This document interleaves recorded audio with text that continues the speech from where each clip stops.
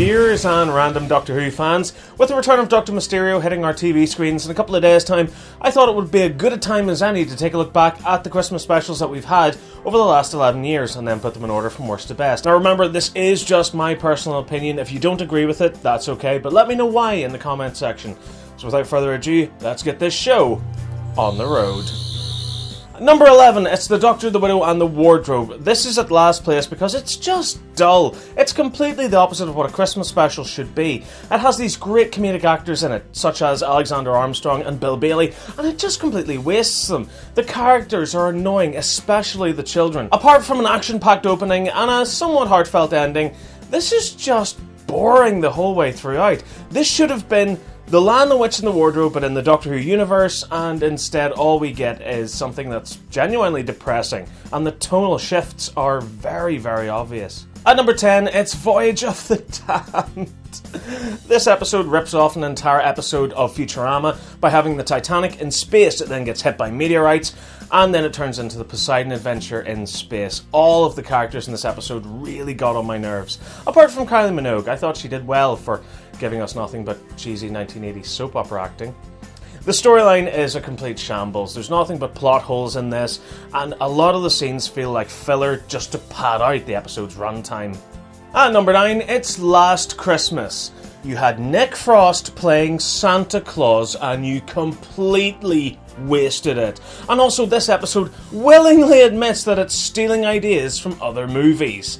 In all fairness though, I did love the resolution to the Danny Pink storyline, and I thought it was a nice way to wrap up Jenna Louise Coleman's time on the show, because you had this great reversal of a scene from the previous Christmas special, The Time of the Doctor, where instead of it being the old Doctor and the young Clara pulling the cracker, we now have the Doctor helping the old Clara pull the cracker, and I thought that was a nice way to bookend it. And it would have been a great way for Jenna Louise Coleman to leave the show, except for the fact that she decided she wanted to stay for Series 9.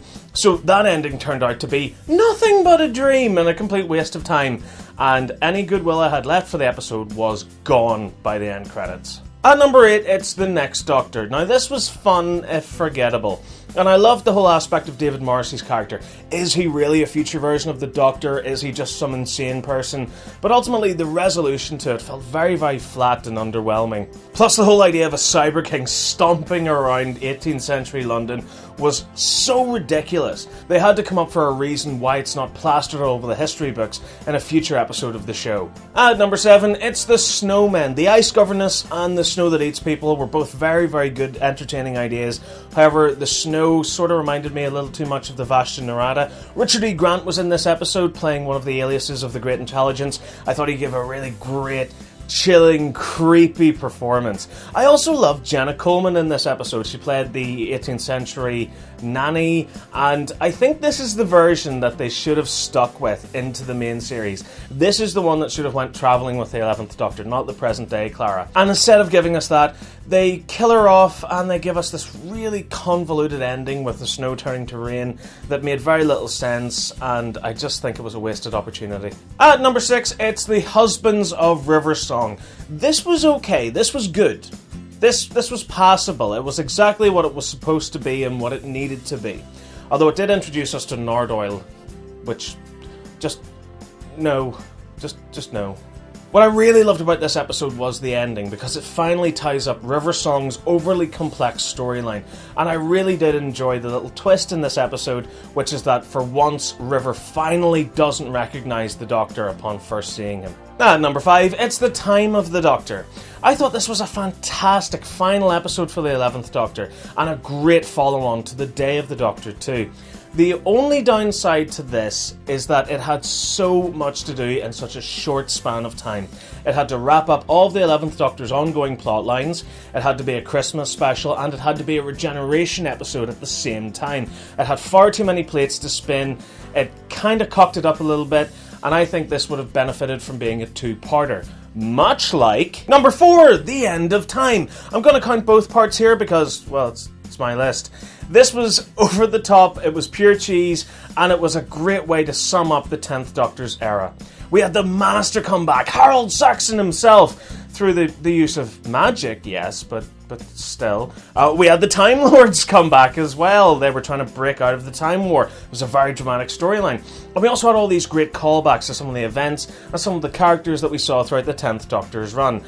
True, a lot of people have said that the regeneration is a little bit overblown and way too dramatic, but I think they kind of earned it, because you have to remember the 10th Doctor was one of the most loved versions of the character, and to see him go, a lot of fans wanted a big serious farewell, so I can see why that was done, and I think it was earned. And I think it was also earned because it was Russell T Davies' final episode anyway, and if he wanted to blow up the TARDIS while the Doctor regenerated, then more power to him. Number 3, the Christmas Invasion.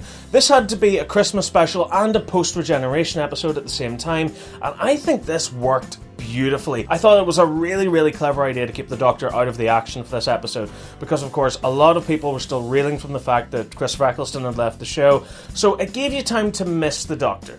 It gave you time to almost say your goodbyes to the 9th incarnation while you were waiting for the 10th to arrive. So when he does eventually show up at the end of the episode and saves the day, it feels like more of a victory. You feel glad to see this guy, even though you don't really know who he is. And that's another great thing the episode does. While it has the Doctor out of action, it focuses on the characters that it established in the series beforehand.